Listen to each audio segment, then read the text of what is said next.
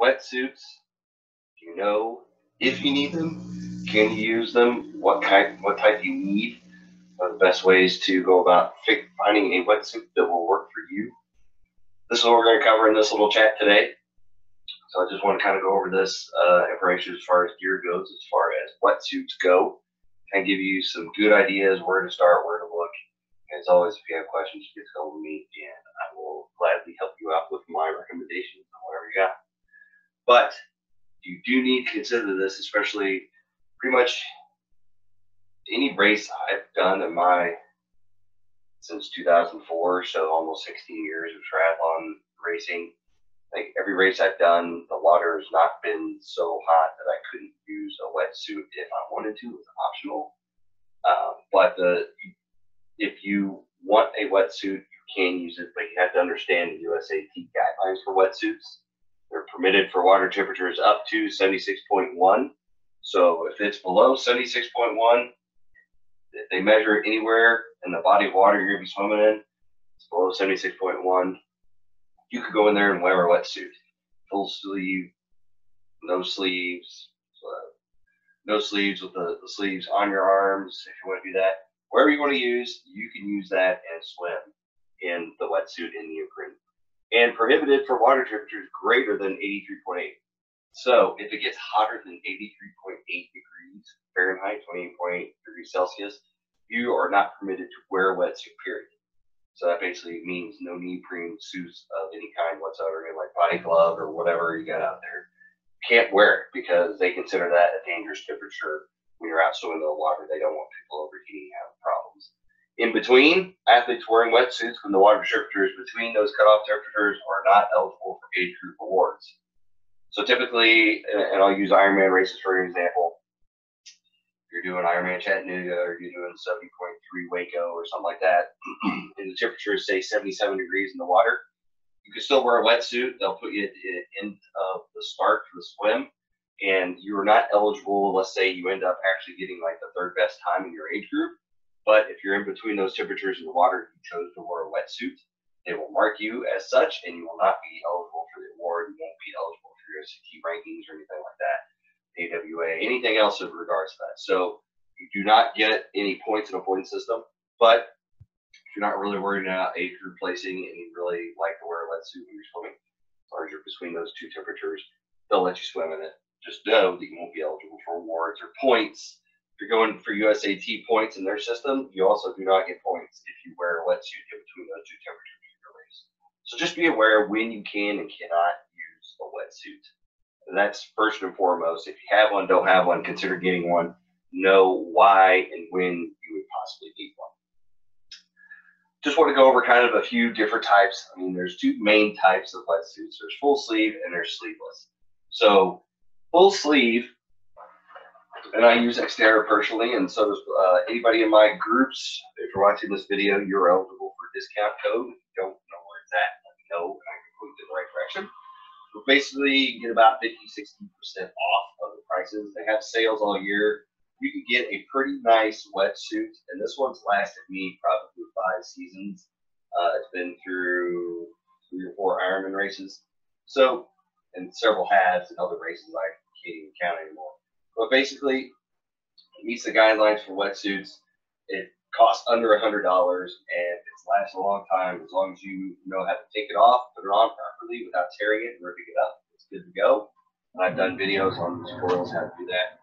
But the key is to make sure that you're reading their fitting guides and looking at the sizing charts and everything. Make sure that the suit fits you. Because if you get the wrong size, you're going to be bunched up in the shoulders, you're going to be too tight, and it's too much of a struggle to move your shoulders. That's where most people run problems. So I just don't like the restriction of a full sleeve, and when I'm wearing a full sleeve. The problem might actually be that you got the wrong size. I'd highly recommend that if you can find the local tri shop or anything that maybe have some wetsuits in stock, you can go try on. Might be kind of fitting with that brand that they have. But Xterra, it's nice. You can get it as soon as you get it. If it doesn't fit, you can return it as long as you don't damage it. I think within 30 days. So get it, try it on, make sure it fits. And then the key is to make sure that you've worked it up from the legs and everywhere. You've got plenty of room in the shoulders to move, but but you don't want it bunched up, because I had that problem with the first full sleeve I got. So this is back, I used this for Ironman Lake Tahoe 2013. And this thing is pretty huge, but at the time I only had a sleeveless, and it was going to be water in the 60s. I definitely wanted a full sleeve because it would be cold. So I got this, and it kind of fit, but it was really, it's actually a little bit too big for me. It's really bunchy in the shoulders. Now it's just kind of my suit I throw in the back of my car if I do an overwater. So I'm around town or something like that, I always have it with me if the water is too cold or something. But it was a little bit too bunched up in the shoulders. We actually had too much room. So it was really bunchy, and it kind of actually probably caused more problems in the water than it solved. It kept me warm, but it was also really loose and probably caused a lot of drag in the water as I was swimming through. So just make sure you get them fit right. Make sure you go with the charts. Like I said, it's very important. Get them, try them on. If it doesn't fit, set it back as long as you haven't any damage to it. So check their guidelines. Make sure you know it first. But there's also the sleeveless option. I used to be a hardcore sleeveless, just because like I said before, I didn't understand the true functionality and fit of a wetsuit to make it fit right, so then the shoulders aren't a problem. But I've used this, and I still use it once in a while. It's a great suit. You know, got it for, I think it was on sale for like $70 way back in the day. I probably had this since 2005, 2006, so it's over 10 years old.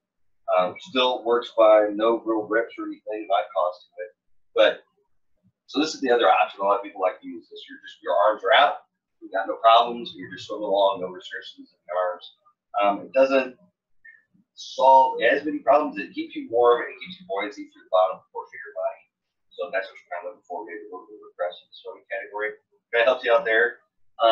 If you do go with sleeveless, there are also options. You can go out and buy the individual sleeves. It'll come up here, so you have your sleeves cut up here and your sleeves here. So that kind of solves the problem of maybe a little bit of shoulder mobility once the people function out of the wetsuit. Do pay attention out there, because I mentioned, you know, Xterra, I like them. Their suits are good. I am not going to be winning Ironman races, so I do not need cutting edge, leading edge wetsuits that are just everything that in the bag of chips. You know, I've gotten most of mine for $100 or less. Really, the price points vary. You could pay $600, $700 for wetsuits. I know I've also got a sponsorship or a partnership with Hanaru Cycles. They've come back with their wetsuit brand, so if you're interested in that, I can also give you a discount on Hanaru suits. But they're at the higher end of the price spectrum. I think they run $600, $700 depending on the model you get. The lowest one's like $300, $400. So price doesn't always, probably going to be a little bit better quality, and maybe it's less opportunity for rip tears and stuff like that. But just know going into it, you know, if you need a wetsuit, there are plenty of wetsuits available that are affordable. And if you're really questioning it, eBay is a great spot. Facebook ads, especially if you got somebody local in town, you can actually kind of go check it out, maybe try it on, that, just see if it fits before you actually buy it. It's a great place. Just mind your Facebook classified ads and stuff. Find a good suit. So don't think you have to have that $1,000 shoe. Don't be scared off that I need a wetsuit, but I don't have $300. You don't need $300. Sign up for like XterraWetsuits.com. Go to their site, sign up for their email newsletter. You get notifications whenever they do sales. Do sales for Black Friday, Christmas, New Year's, 4th of July. They'll do sales all year long. So it's a great opportunity to get quality suit for not too much. But also be careful. No wetsuits can have a thickness of more than 5 millimeters on any part. So any part of this wetsuit technically cannot be thicker than 5 millimeters. So this knee frame, the setup, nowhere on the suit, arms, legs, body, torso, thicker than 5 millimeters. Usually all your good triathlon wetsuit company brands are on board with that, and they understand that. Now, if you go with something like a body glove, like a surfing type of setup, you could be in trouble. They might make it a little bit thicker because people surfing up in colder waters than typically what you see in Ironman races. Then, and I'll put a plug in for Xterra. I did Xterra in Indian Wells when water was 53 degrees, and everything was good except for my face because it was exposed and I was cold. I couldn't feel my feet. I don't like booties, but the suit did great. So these suits will keep you pretty toasty, 53 degrees, and what a problem. But if you're going into colder waters and go to the brand that's not exactly a triathlon wetsuit, it probably will be thicker than 5 millimeters. Now, I've never been checked. I've never seen anybody checked. I've never seen anybody pulled. But I think if it's obvious it's not a true triathlon wetsuit, that they might take a harder look at you. It's perfectly within their rights. So if anytime they think that you're thicker than 5 millimeters, they can pull you aside, either measure it, disqualify you, or make you take it off. You have a problem. So make sure that when you're picking up a wetsuit that's thinner than 5 millimeters. 5 millimeters is thinner. So I just want to keep you out of trouble with that. So basically, this is kind of my deep dive into wetsuits. Like I said, I've done several videos how to get them on, how to get them off. Like I said, if you've got any questions and recommendations, I'm a big Xterra wetsuit fan. Got a partnership with them, discounts or questions to get access to that. So just let me know, or go on the membership side of the website and look for the discount code. But the main points you can consider is when you're going to wear a wetsuit, what thickness it needs to be. They're not, just because it's more expensive doesn't mean it's all that much better. Maybe it saves you like a minute in a 44-mile swim. Is a minute really worth $1,000 instead of $100? There are options full sleeve and sleeveless, but full sleeves, they work just fine as long as you get the right size and put it on correct, enough room in the shoulders. So you should not have to feel the shoulders pulling down. And brands are different.